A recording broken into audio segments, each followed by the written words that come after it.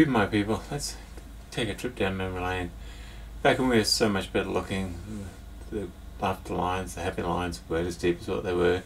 The hair not as grey, and we owned the world. Let me go back to the 80s. Back in the day.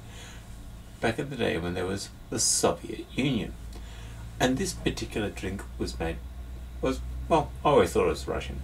So, Fido, be quiet. This was my first introduction to vodka. Fido, I've told you once just to be quiet. And being fresh out of North Queensland, I had no real idea. You know, I was down in Melbourne, I was 2,000 kilometres away, my parents had no idea what I was doing. I was 19 and I was drinking.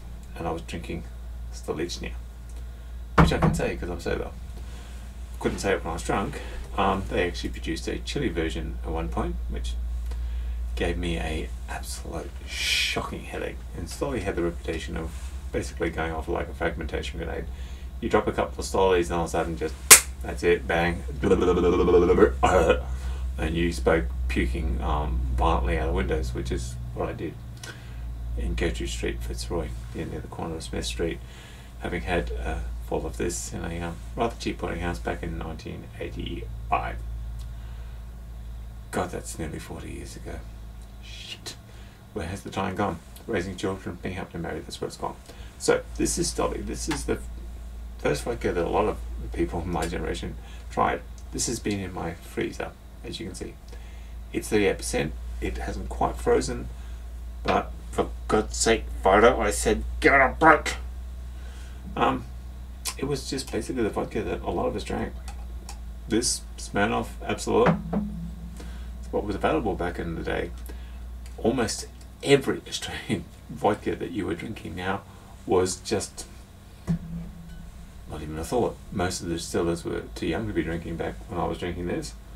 In fact, I can think of a good half of them weren't even born. Now I'm showing my age. So this was the go-to back in the 80s, the benchmark. For God's sake, Fido, shut up! Otherwise I'm going to turn you into cat nibbles. So let's have a try this.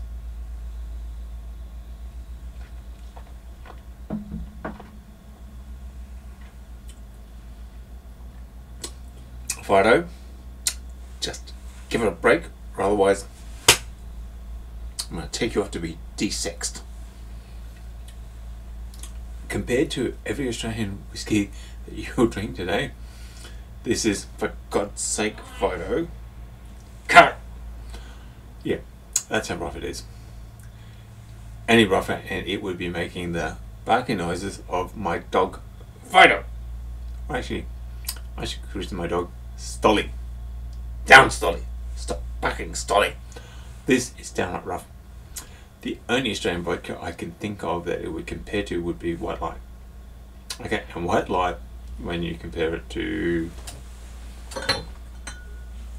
Archie Bros, Imbued Distilleries, what else are we looking at in terms of vodka in Australia?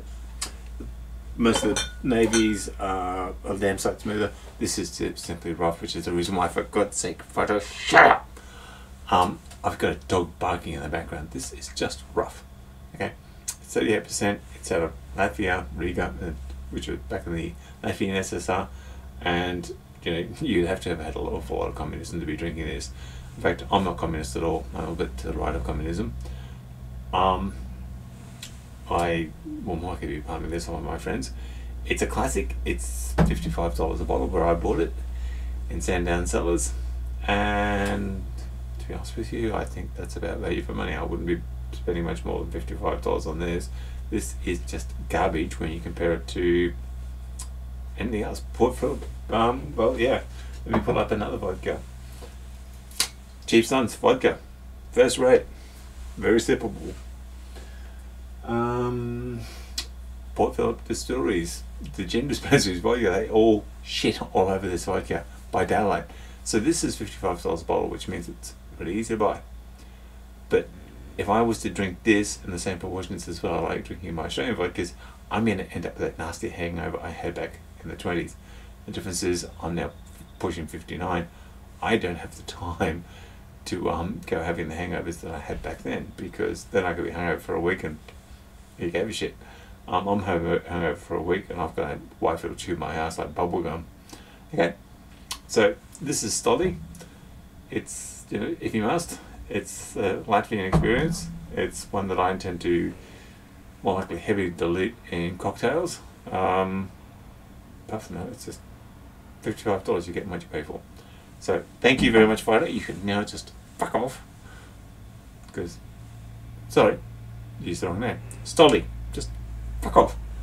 But you're not going to fuck off. You're going to hit that subscribe button, aren't you? Okay, ciao.